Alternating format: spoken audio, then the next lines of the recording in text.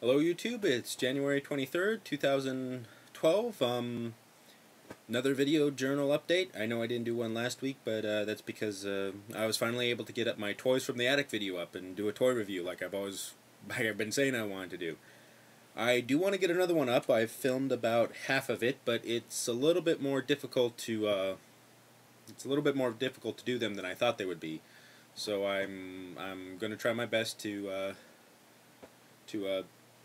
get it done by the end of the week, but they're going to be a little sporadic from here and there, just until I get the hang of it. The hard part is finding a good spot to film in and rearranging parts around my house to shoot video of the toy as I'm describing it. But I hope you like the last one that's out, or that was out. What else is going on? Teaching classes have been going pretty good.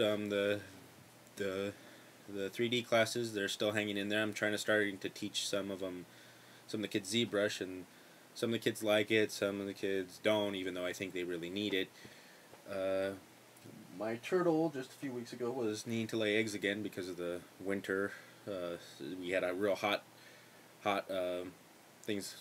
temperature got real hot all of a sudden. It was cold and hot, and that tricked their little bodies into thinking it was time to lay eggs. So my big one needed to lay eggs, and I didn't know that they get sick when that their immune system goes down when they need to lay eggs. So I had to take her back to the vet, and we're giving her shots again. I'm not happy about that, price-wise, and I just don't like giving them shots. So, but she's on the mend. I'm going to be taking her Thursday to hopefully get a checkup or a follow-up visit and see how she's doing. Hopefully that'll be the end of it till summer. Usually summer's when she needs to lay eggs again.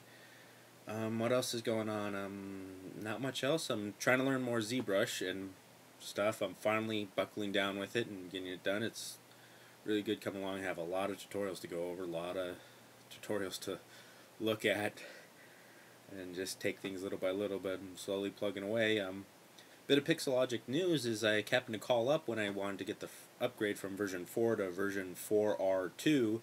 I asked them, "Oh, you still give free updates to the new software, right? That's something I really enjoy from you guys." And they told me, "Well, yeah, we do for now, but that might be changing sometime in the near future. So a little heads up for you, anyone out there who's watching this, anyone watching it, Pixelogic might start charging for updating the new software. I don't think it will be every little micro update, but every time they come from a new version from probably 4 to 5, we might be having to pay for a new version of that." However, I asked him, "Well, is it going to be like getting Maya or Autodesk stuff where you have to pay for the whole program all over again?"